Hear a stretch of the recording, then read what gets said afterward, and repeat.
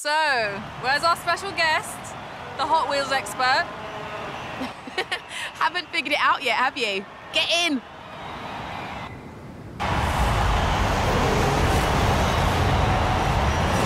Just look at this place. It's like a childhood dream come true.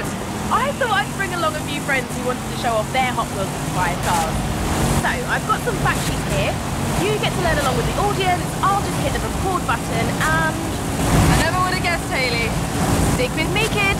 The biggest Hot Wheels expert on Earth is about to take you to school. It all started with Elliot Handler, who saw the toy cars his son played with and thought to himself, I could make something better. You see, right from the very beginning, Elliot envisioned a toy car that looked cool and rolled fast, making it that much more fun to play with. At the time, there was nothing out there like that. Handler brought in former rocket engineer Jack Ryan and General Motors car designer Harry Bradley to help. And between them, they made the first 16 cars, known as the original 16.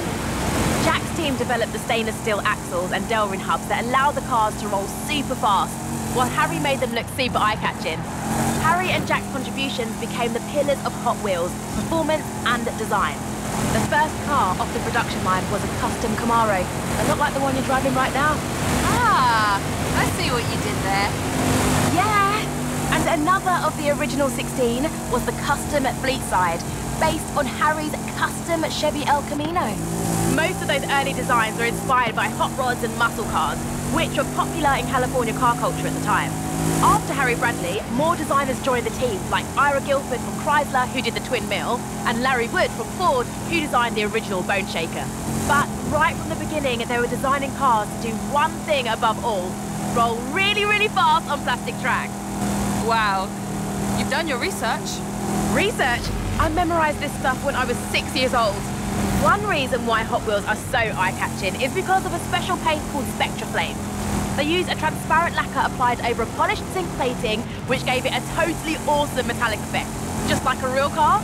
Since then, Hot Wheels has broadened and developed its paint techniques to support a variety of looks and effects. Fascinating stuff, right? Another detail was the red stripe on the tyres, like the one you're driving now. They called them red line tyres, and they look so cool. Red line tyres are a defining characteristic of this era and are really sought after by collectors.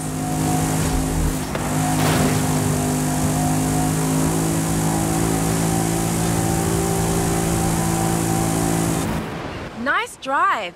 Here, take the Nash Custom 1957, winner of the Legends Tour 2019.